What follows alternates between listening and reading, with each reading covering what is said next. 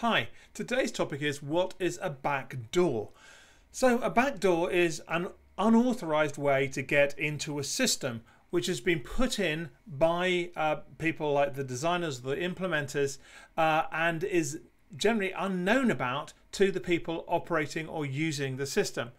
The analogy is with a house where you assume that everyone goes through the front door, but there's a back door that people can sneak into without the knowledge of the occupants of the house or the other people using it.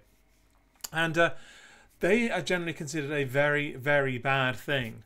The classic backdoor would be someone leaving in a username and password which is hard coded into the system, so that even if you don't have a user called backdoor, let's say, if you know that there is such a user and you have a password associated with it, you can get into the system and have typically high levels of privileged access to that system, which allows you to do bad things.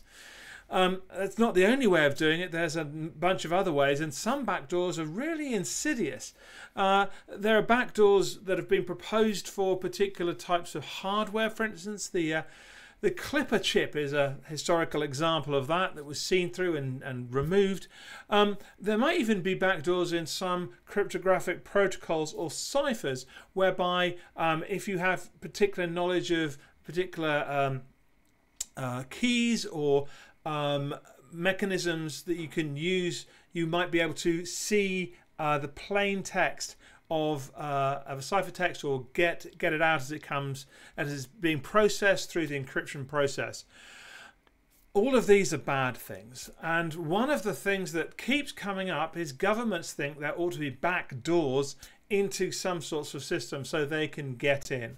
The problem, as I've written about in my blog, and I will add some links in this description to the blog, is that you can't be sure what happens with the backdoor. Once it's in there, it can always be used, and if someone discovers it who shouldn't do, well, anyone can get to it.